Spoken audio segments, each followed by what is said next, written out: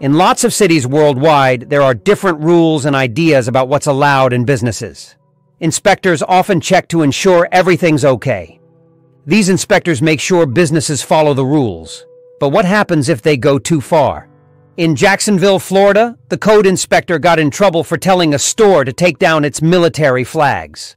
At first, she was nice, but things got worse. Melinda Power, a code inspector, was doing her job at Jaguar Power Sports.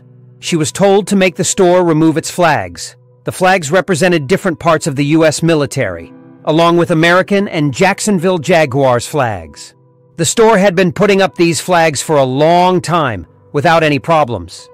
But when Melinda Power and her boss showed up, things changed. Usually, when inspectors find a problem, they tell the store to fix it or face consequences. Melinda saw the flags outside and went in to talk to the store manager, Marcy. When Marcy heard Melinda was an inspector and there was a problem, she was surprised. She didn't think there was anything wrong because the store had passed inspections before. But when Melinda told her about the issue, Marcy was shocked. Marcy was upset because the store supports military members, both past and present. She knew many of her customers were veterans, and she wanted to show them support by flying the flags. She felt it was personal because of this. Melinda was very clear and repeated the violation. This time, a customer overheard. However, it wasn't just any customer. The customer was a military veteran. As you might expect, he was upset about the warning to the store. The confrontation soon unfolded, which was caught on surveillance video. The customer had been a loyal shopper at the store for many years and always appreciated the support offered by flying the flags. He approached Melinda and told her that he had done a lot for the country and really appreciated the flags. He did not see why there would be any problem with Jaguar Sports flying the flags. Melinda's next words shocked him. "You did nothing for this country," she said, as if in disbelief that the man was possibly telling the truth.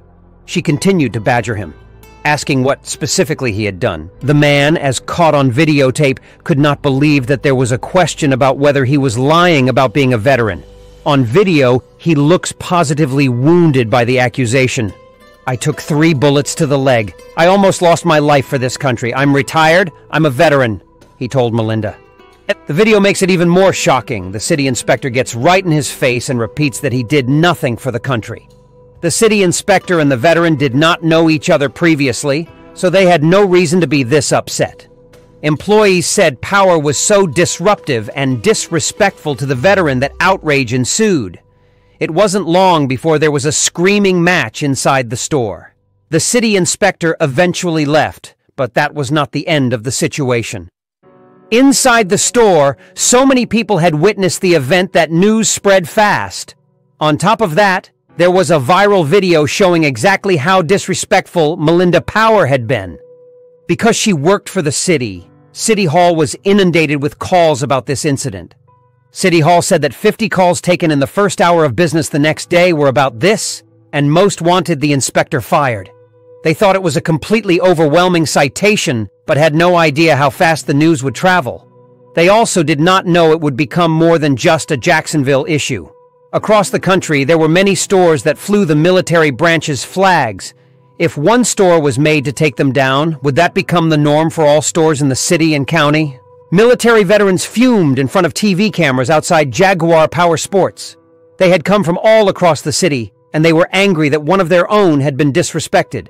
They had always appreciated the store's support, and this was a shock, and a terrible one at that. Many of the veterans spoke their minds to the reporters, saying that the inspector's actions were insulting and out of line, particularly when those who served in the armed forces had given so much to their country. The veterans said that they were not aware of any rules about the stores across the city being unable to fly the military flags. They thought the inspector should be fired. When the news broke that a supervisor had been the one to ask her to do it, the chain of outrage continued. Many thought that Melinda's supervisor should be fired as well. If Melinda had not been caught on video being so disrespectful to veterans, she might have been able to escape without much consequence. However, because of the video, many people thought she was just as much at fault as her supervisor. The next day, City Hall made an announcement. Jacksonville Mayor Lenny Curry on Tuesday morning said Power and her supervisor had been placed on leave pending the outcome of a review. This was not enough for some people, though. They did not think being placed on leave was good enough, especially if the review found them not at fault. There was evidence of the order the supervisor had given to Melinda and evidence of Melinda being incredibly disrespectful. The mayor seemed to agree with them. What I saw reported is 100% inconsistent with how I expect every city employee to interact with our citizens, Curry said.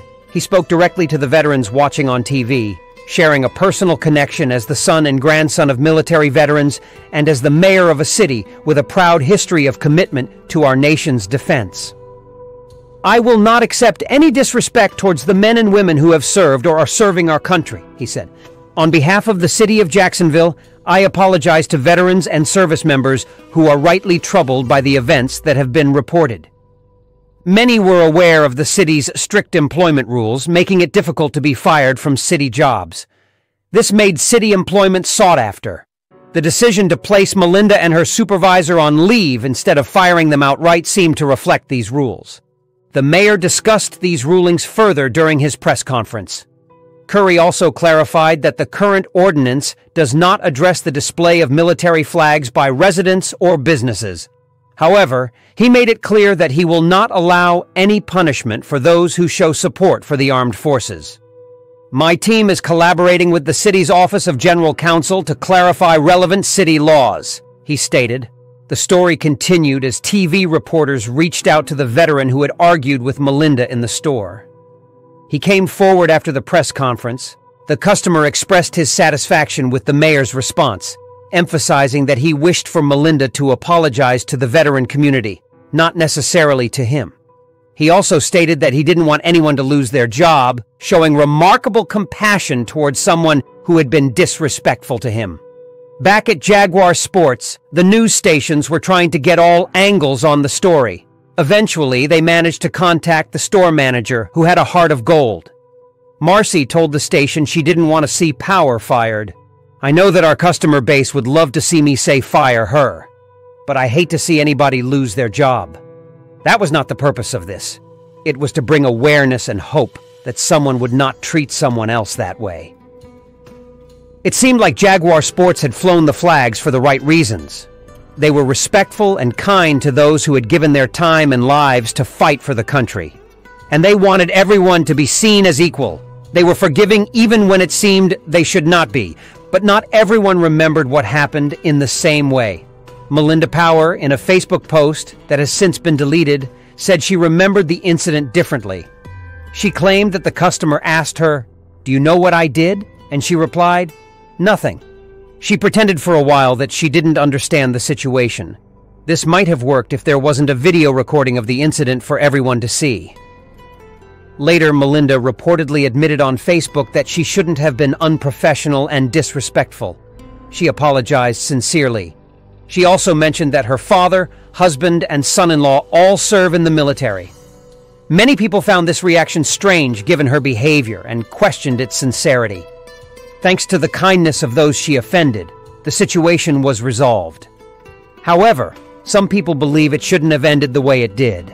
It showed that the veteran and Jaguar Sports stood by their morals and values, even though they had every right not to. Do you know of a situation where a business or person showed kindness, even though they didn't have to? We'd love to hear about it. Please let us know in the comment section. Thank you.